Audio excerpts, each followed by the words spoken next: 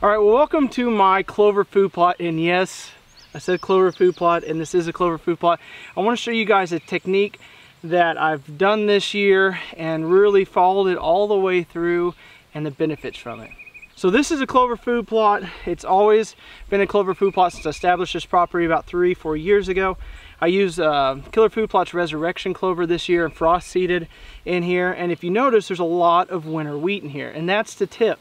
So what I like to do is come in this fall, I like to come in and broadcast pretty heavily winter wheat in this food plot. Just with a spreader, you don't have to work the ground, you don't have to do anything. What that does is it allows greenery to come in while your clover is going dormant. So you're going to get some winter wheat in here. It's still going to attract your deer in here to hunt over. But at the same time, it's doing a lot of different things for this food plot. For one, it's taking a lot of that excess nitrogen because the clover is producing a lot of nitrogen.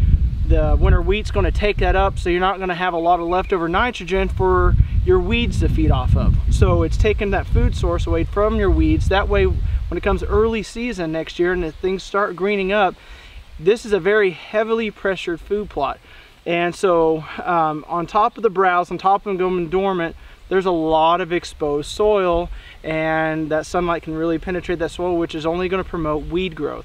By coming in here and having this winter wheat, early spring, you're having an influx of growth from the winter wheat, which is going to almost protect your clover. For one, it's going to grow up tall, it's going to compete with the weeds, so you aren't going to have very many weeds in here. It's taking the nitrogen away from the weeds, and it's also being like a protective barrier for this clover so it can get established. But like I said, having a very dense population of deer on this property puts a lot of pressure on this clover, and the deer start hitting on it right away. Well, with this protective layer, they really are a lot pickier and coming in here and eating it. They aren't just browsing it down to nothing. They have to work at it, which makes it more challenging, which gives the clover a better advantage of getting established in here. So now it's dried. I followed it all the way through this year, and as you can tell, there are very little weeds inside anywhere in this food plot. You're seeing a couple sprigs of some grasses, maybe a couple sprigs of some lespedeza, a couple little wildflowers here and there, but overall, it's nothing but clover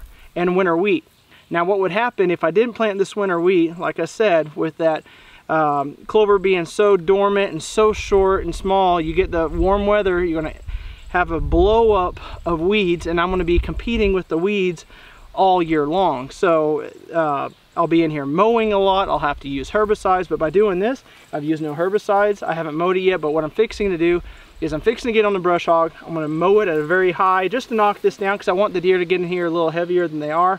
They are in here, but you'll be surprised once you knock these tops off and you make it really easy for them to get, how much more they're in here. So I'm gonna run the brush hog through really nice and high, and I am brush hogging on a very hot day, and the reason for that being is we have rain coming in tomorrow for the next like 5 days.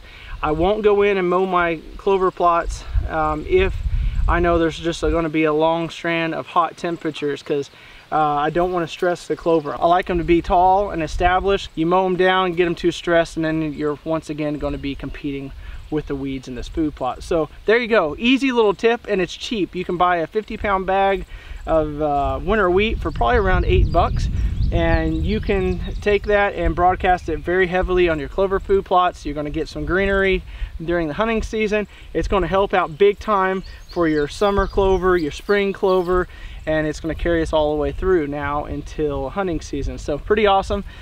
This time normally I'll brush hog them a little sooner, but I wanted to follow it all the way through this year and let them fully mature just to see. And it even did better, because normally I'm brush hogging when they're still green and tall sprigs, but I'm still kind of battling thereafter some weeds. But it's looking really awesome. I'm very happy with it. So if you guys enjoyed the information on this video, make sure to subscribe on YouTube, follow us on Facebook, and follow us on Instagram. All the information is down below in the description on YouTube. And until next time, have a better than average day. What that does, it allows... Ooh, I'm about to